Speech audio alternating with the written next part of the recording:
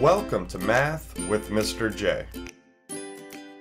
In this video, I'm going to cover how to write decimals in word form, and we have 4 examples that we're going to go through together in order to get this down. Now, when it comes to decimal word form, it's very important to think first name, last name.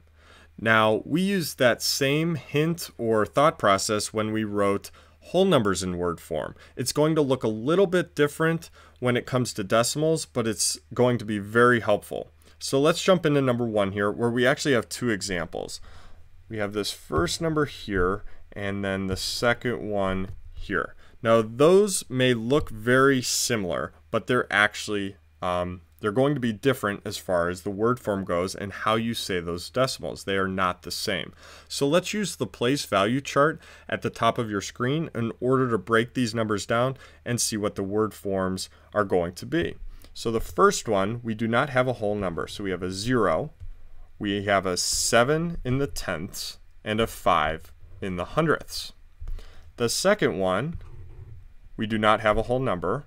We have a 0 in the tenths, a 7 in the hundredths, and a 5 in the thousandths. So let's write the first one in word form, so this top one here. So we need to think first name, last name. Now when it comes to first name, we just need to say this number as is. So that's a 75. So that's going to be the first name, 75. Now the last name is going to be wherever that decimal ends, so the place it ends. And in the case of the top one, it ends in the hundredths place. So that's the last name. First name 75, last name hundredths. And that's how you say that decimal, and therefore what you write down, and you have word form. So 75 hundredths. The bottom example, it's actually going to have the same exact first name. Read this number as is. We have a 75. So 75. Now the last name is going to be different because the bottom one ends in the thousandths place. So that's going to be 75 thousandths. All right, on to number 2. So first name, read this number as is, and that's just a 9. Last name, where does that decimal end? It ends in the tenths place. So you would say that 9 tenths. Now number 3 and 4, we have whole numbers. So there's going to be a very important word that represents that decimal within our word form. So read the whole number as is. So we have a 15, that's what we're going to start with. I'm actually going to section this off. So we'll start with 15. Now when we see this decimal, we need to put the word and. So 15 and, that separates our whole number portion from the decimal portion. Then we just apply the first name, last name. So read this number as is, 42.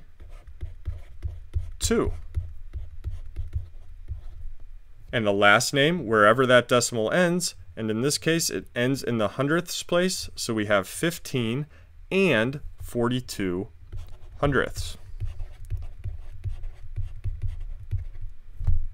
Lastly, number 4, so we'll start with the whole number, read it as is, 3.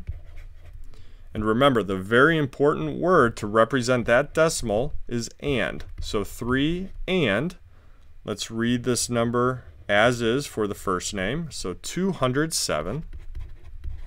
207, that's the first name. And the last name is where that decimal ends. So what place does that 7 sit in?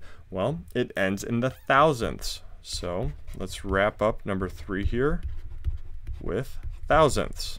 So we would read that number 3 and 207 thousandths. So there you have it. There's how you write decimals in word form. Remember, first name, last name. Read the number as is that comes after the decimal. That's the first name, and the last name is going to be wherever that decimal ends. And when we have whole numbers mixed with decimals, you read the whole number, Write the word "and" to represent the decimal, and then wrap it up with naming the decimal portion. I hope that helped.